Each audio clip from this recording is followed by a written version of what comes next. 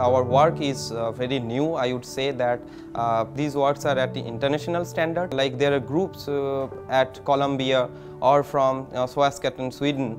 We are working at those standards, and our work initial result was covered in media, and it resulted into high impact factor journals. And then in fact that work we have filed international patent against that work.